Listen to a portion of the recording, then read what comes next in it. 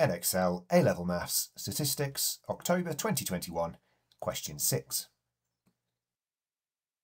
The discrete random variable x has the following probability distribution. So when x is a, probability of x equaling x is log to the base 36a. For b, the probability is log base 36b.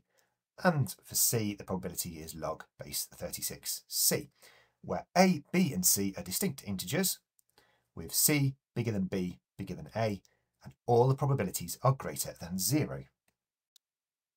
For part A, we need to find the values of a, b and c, making sure to show our working clearly.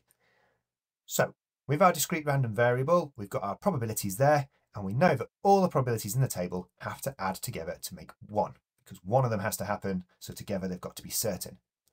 But if we're adding together logs of the same base, using our rules of logarithms, these can come together as a multiple within the log. So we've now got log base 36 ABC is equal to 1. But if we think about what logs mean, all it is we're saying that 36 to the power of 1 would give us ABC. So ABC must be equal to 36. So this is just using our logarithms and what a logarithm means. So we've got that our three unknowns multiplied together make 36. Now we also know that all the probabilities are greater than 0. So for example, if log base 36a is larger than 0, that means a itself must be larger than 1. Because if a was 1, then the probability would be 0. And if a is larger than 1, b and c must also be larger than 1. So we know that they multiply together to make 36. So that's the same as 2 squared times 3 squared, if we just find the prime factors there. So we need to rearrange this into 3 different numbers, all larger than 1, all whole numbers. Well, the only way to do that is if we rearrange into 2 times 3 times 6. So we've got that a is equal to 2, b is equal to 3, and c is equal to 6. The independent random variables x1 and x2 each have the same distribution as x. So for part B, we need to find the probability that x1 equals x2. So if we think of 2 extra independent random variables, our x1 and x2, their distributions are going to look the same as the table we've just been given.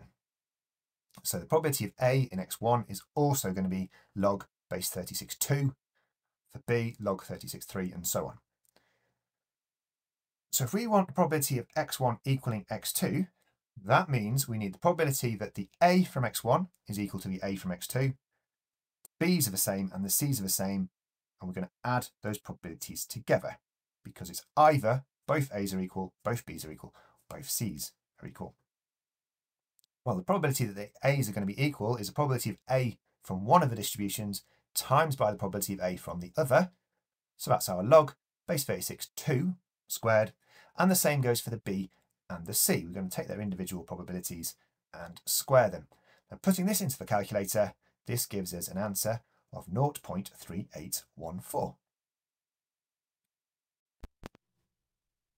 If you've enjoyed this video, remember to subscribe to the Doing Maths channel to keep up to date with all the latest releases.